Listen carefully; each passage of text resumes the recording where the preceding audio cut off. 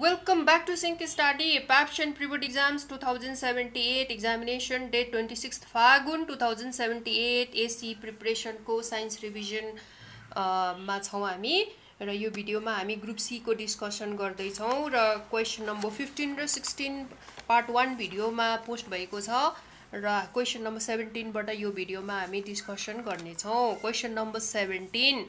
A part of periodic table is shown below. Answer the following questions on the basis of it. अब यो दिएको छ हैन, fluorine र chlorine. Identify the group. Group 7A भइहाल्यो. Which one is more reactive, fluorine or chlorine? Fluorine reactive हुन्छ किनभने fluorine को एटमिक साइज सानो हुन्छ. Write a balanced chemical equation between the element of this group belonging to third period and an element of group 2A. र अब हामी यो चाहिँ आन्सर हेरौं. र आन्सर चाहिँ यहाँनिर यस्तो छ. ग्रुप 7A एलिमेन्ट यिनीलाई हेलोजिन्स पनि भनिन्छ र फ्लोरिन चाहिँ मोर रिएक्टिभ हो किनभने उसको एटमिक साइज स्मलर हुन्छ, क्लोरिन को भन्दा स्मलर हुन्छ र एटमिक साइज स्मलर भयो भने इलेक्ट्रोन गेन गर्नलाई सजिलो हुन्छ किनभने त्यसको लागि लेस एनर्जी चाहिन्छ र केमिकल रिएक्सनमा उसले मोर एक्टिभली पार्ट लिन सक्छ भनेको हैन. ओके, अब क्वेशनले के भन्दै छ भने यो ग्रुप को थर्ड मेम्बर सँग ग्रुप 2A को कुनै पनि एलिमेन्ट को केमिकल रिएक्सन देखाउनुहोस् भनेको छ है. अब ग्रुप 7A एलिमेन्ट्स को भनेको हामीले यो 7A को कुरा गर्दै छौं है, फ्लोरिन क्लोरिन है. थर्ड मेम्बर भनेपछि क्लोरिन हुन आयो के. थर्ड मतलब थर्ड पिरियड भनेपछि हैन, थर्ड पिरियड भनेपछि क्लोरिन हुन आयो किनभने पिरियड 1, पिरियड 2, पिरियड 3. पिरियड 3 मा त क्लोरिन रहेछ हैन र यो चाहिँ के हो, मेम्बर चाहिँ क्लोरिन हो र त्यो भएर अब मेम्बर चाहिँ क्लोरिन भयो. क्लोरिनलाई चाहिँ हामीले ग्रुप 2A को कुनै एलिमेन्ट सँग केमिकल रिएक्सन भएको देखाउनु पर्यो हैन. अब ग्रुप 2A को एलिमेन्टहरु चाहिँ कमनली एकदम कमनहरुले युज हुने चाहिँ क्याल्सियम म्याग्नेशियम हुन यो दुईटा हैन. अब यो दुईटा सँग कुनै एउटा सँग केमिकल रिएक्सन देखाए हुन्छ र यहाँ चाहिँ दुईटै रिएक्सन देखाएको छ. Calcium plus chlorine, calcium chloride, magnesium plus chlorine, magnesium chloride र केमिकल इक्वेसन चाहिँ यो भयो. अब क्वेशन नम्बर 18. क्वेशन नम्बर 18 मा जाउँ हामी. क्वेशन नम्बर 18 चाहिँ व्हाट इज फंक्शनल ग्रुप हैन. Which compound is firmed if atom of propane by 3 hydroxyl radical form if 3 hydrogen atoms are replaced one from each carbon atom of propane by 3 hydroxyl radicals. hydroxyl भनेको OH minus.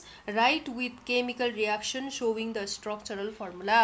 अब नयाँ form भएको compound को structural formula देखाउनुहोस् अनि के पनि भनेको छ भने यहाँ right with chemical reaction, chemical reaction भएको पनि देखाउनुहोस् भन्ने क्वेशन छ. ओके, अब चाहिँ फंक्शनल ग्रुप को डेफिनेसन मा हामी जाउँ पहिला. फंक्शनल ग्रुप को डेफिनेसन. फंक्शनल ग्रुप भनेको एटम और ग्रुप अफ एटम्स हेरौँ है. एन्ड फंक्शनल ग्रुप भनेको के भयो भने एटम और group of atoms which determine the chemical behavior of an organic compound. कुनै पनि अर्ग्यानिक कम्पाउन्डले कसरी बिहेभ गर्छ, केमिकल प्रपर्टिज कस्तो हुन्छ भन्दा फंक्शनल ग्रुपले चाहिँ के गर्छ त्यो डिटरमाइन गर्छ. ओके, यो चाहिँ एन एटम और ग्रुप अफ एटम्स हुन सक्छ चाहिँ जसले चाहिँ केमिकल अर्ग्यानिक कम्पाउन्ड को केमिकल बिहेभियर डिसाइड गर्छ. जस्तो कि हाइड्रोक्सिल भयो, एल्डिहाइड भयो हैन, एक्जाम्पलहरु. ओके, अब के भनेको छ भने यो प्रोपेन हैन, प्रोपेन को चाहिँ 3टा कार्बनहरुबाट हाइड्रोजन चाहिँ रिप्लेस गराउनुहोस् भनेको छ. त्यो हाइड्रोजन चाहिँ OH ले रिप्लेस गराउनुहोस् हाइड्रोक्सिल आयनले र त्यसपछि के कम्पाउन्ड बन्छ त्यो भन्नुहोस् भनेको छ. अब प्रोपेन बनाउनु पर्यो. प्रोपेन भनेको 3 कार्बन हैन, प्रोपेन भनेको 3 कार्बनमा आउँछ.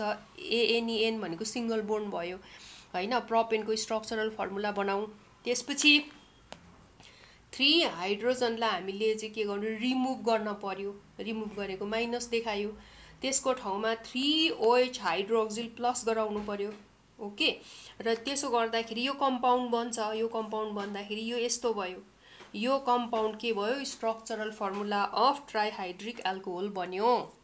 Structural formula of trihydric alcohol बन्यो राइट ओके अब यसलाई चाहिँ के भनिन्छ ट्राइहाइड्रिक एल्कोहोल किनभने 3 OH हाइड्रोक्सिल रेडिकल्स त्यहाँनिर आयो ओके प्रेजेन्ट भयो र प्रोपेन चाहिँ केमा चेन्ज भयो ट्राइहाइड्रिक एल्कोहोलमा र आन्सर लेख्नुहोस् यसरी if 3 hydrogen atoms are replace atoms of propane are replaced by 3 hydroxyl ions trihydric alcohol is formed भनेर ओके सो यो भयो अब नेक्स्ट क्वेशन चाहिँ के छ भने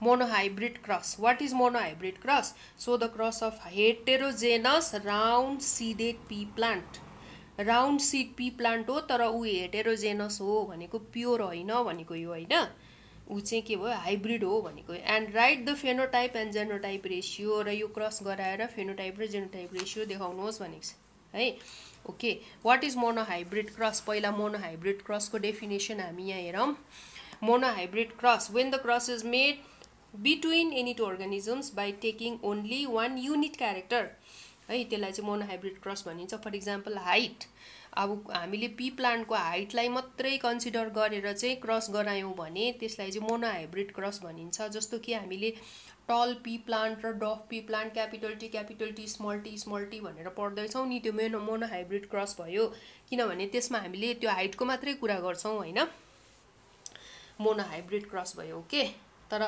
अब राउन्ड सिड अनि कलर अफ द सिड अनि शेप अफ द सिड भनेर एकै ठाउँ भन्यो भने round and you know like green seed and round seed भनेर भन्यौ भने दुईटा चाहिँ क्यारेक्टरहरू हामीले कन्सिडर गरेको हुन्छौँ ओके र के भयो त्यो यो मोनोहाइब्रिड क्रस भनेको चाहिँ युनिट क्यारेक्टर एउटा क्यारेक्टर मात्रै कन्सिडर गरिएको केस हो ओके अब हाम्रो क्वेसनले भन्दैछ हेटेरोजाइगस पेरेन्ट्स छ उसको क्रस देखाउनुहोस् हेटेरोजाइगस भनेको चाहिँ हाइब्रिड भनेको राउन्ड पेरेन्ट्स हैन पेरेन्ट्स हो राउन्ड सिड हो तर राउन्ड सिड चाहिँ प्योर हैन प्योर नभएको कारणले उसको चाहिँ यो जेनोटाइप चाहिँ के हुन्छ यस्तो हुन्छ क्यापिटल आर स्मल आर हुन्छ क्यापिटल आर स्मल आर हुन्छ दुईटै राउन्ड सिड हो तर यिनीहरू प्योर होइन हेटेरोजाइगस हो त्यो भएर चाहिँ हामीले यसरी जेनोटाइप चाहिँ यसरी देखाउनु पर्छ टु अपोजिट एलिल्स भन्छ यसलाई हैन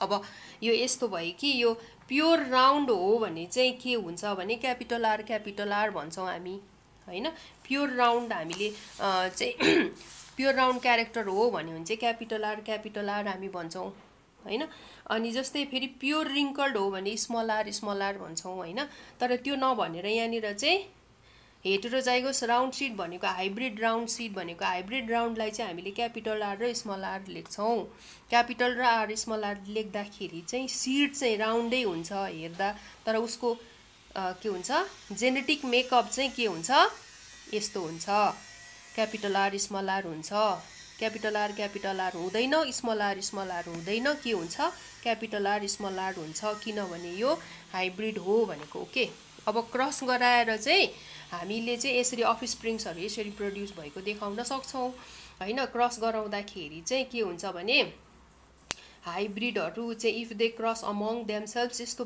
अफस्प्रिङ्सहरू प्रड्युस हुन्छ हैन pure round pure wrinkled hybrid round okay अब अझै डिटेलमा चाहिँ हामीले यसलाई यसरी हेरौँ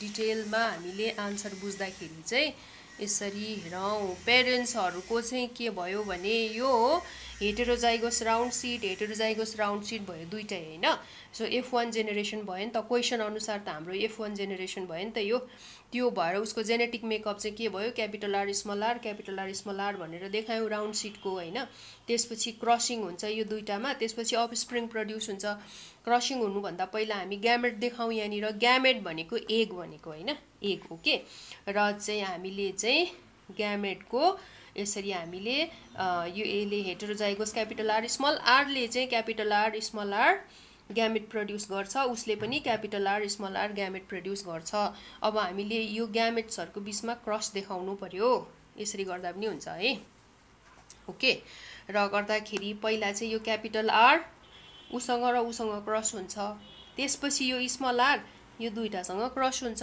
राइट त्यो हामीले क्रसिङ त हामीले पन्ने चार्ट बनाउन हामीले सिकेको छौँ नि हैन क्यापिटल आर र यो दुईटा क्रस हुँदा क्यापिटल आर प्रोड्युस भयो, प्योर राउन्ड भयो हैन।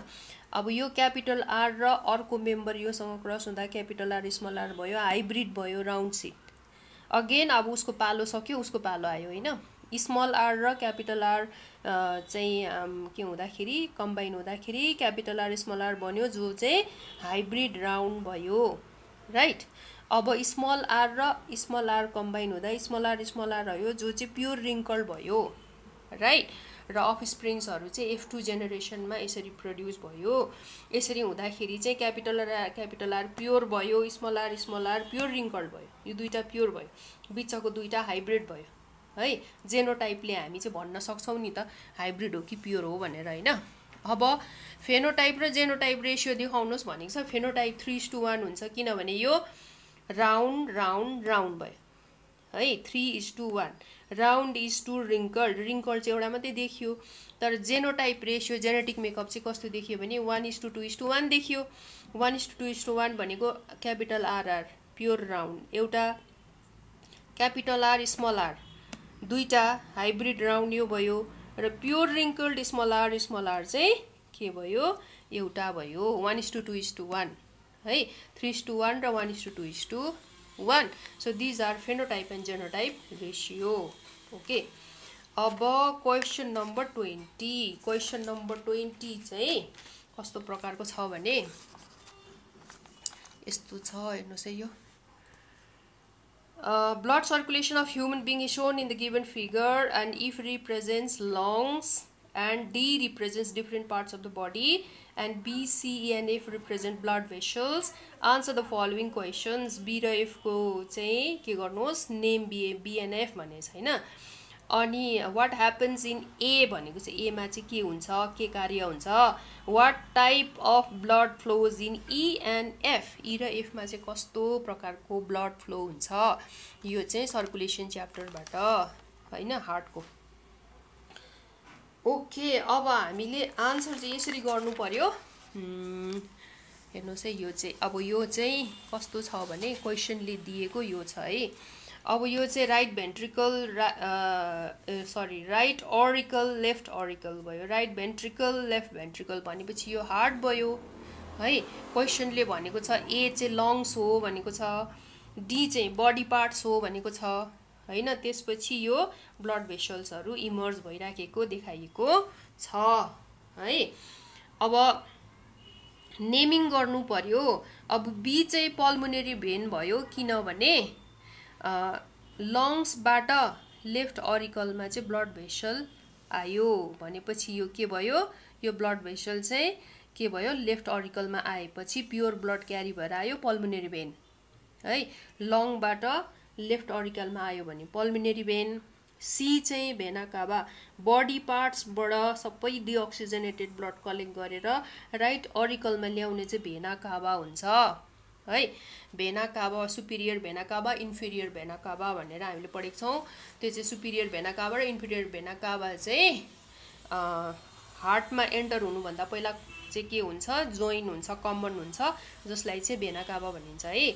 अब ई चाहिँ एओर्टा भयो, किनभने लेफ्ट भेन्ट्रिकलबाट चाहिँ यो बडी पार्ट्समा यसले अक्सिजनेटेड ब्लड लग्यो, त्यो भएर एओर्टा भयो। एओर्टा भनेको लार्जेस्ट आर्टरी है।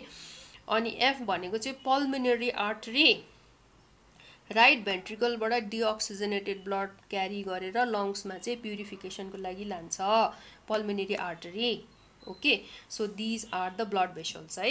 अब ए मा चाहिँ के काम हुन्छ भनेको छ, प्युरिफिकेसन अफ ब्लड हुन्छ, किनभने by exchanging carbon dioxide and oxygen, carbon dioxide remove गर्ने काम हुन्छ, अक्सिजन चाहिँ ब्लडमा चाहिँ दिने काम हुन्छ हैन। ओके, र त्यो भयो। त्यसपछि oxygen is given, carbon dioxide is taken out हैन, त्यो भयो। अब कुन प्रकारको ब्लड फ्लो हुन्छ भनेको चाहिँ एओर्टामा चाहिँ अक्सिजनेटेड ब्लड फ्लो हुन्छ, पल्मोनेरी आर्टरीमा डिअक्सिजनेटेड ब्लड फ्लो हुन्छ, भेना काभामा डिअक्सिजनेटेड ब्लड इम्प्योर ब्लड फ्लो हुन्छ हैन। त्यसपछि पल्मोनेरी भेनमा अक्सिजनेटेड ब्लड फ्लो हुन्छ, राइट। अब यहाँ के छ भने पल्मोनेरी आर्टरीमा डिअक्सिजनेटेड ब्लड फ्लो हुन्छ। यो आर्टरी हो, तर यो एक्सेप्सनल आर्टरी हो, किनभने यसमा डिअक्सिजनेटेड ब्लड फ्लो हुन्छ हैन। अनि डिअक्सिजनेटेड ब्लड फ्लो हुन्छ पल्मोनेरी आर्टरी। हेर्नुस् न, यो राइट भेन्ट्रिकलबाट चाहिँ डिअक्सिजनेटेड ब्लड लगेर उसले कसलाई दिन्छ, लङ्सलाई हैन। यो चाहिँ आर्टरी हो तर डिअक्सिजनेटेड ब्लड क्यारी गर्छ, एक्सेप्सनल आर्टरी। अर्को चाहिँ यो भेन हुन्छ नि, पल्मोनेरी भेनले चाहिँ फेरि अक्सिजनेटेड ब्लड क्यारी गर्छ। उ त्यो भेन भयो तर उसले भेन भएर पनि अक्सिजनेटेड ब्लड क्यारी गर्छ है। अब यो केसमा चाहिँ लङ्सबाट हार्टमा आउँछ नि हो, लेफ्ट अरिकलमा हैन, उसले अक्सिजनेटेड ब्लड प्योर ब्लड क्यारी गरेर हार्टमा ल्याउँछ तर उसको नाम चाहिँ पल्मोनेरी भेन भयो। Okay, these are the exceptional cases. Okay, र के भयो भने these are the blood vessels, पल्मोनेरी van, पल्मोनेरी artery हैन। त्यसपछि यो एओर्टा भयो, त्यसपछि यो भेना काभा भयो। Okay, these are the blood vessels. Okay, with this we complete this discussion.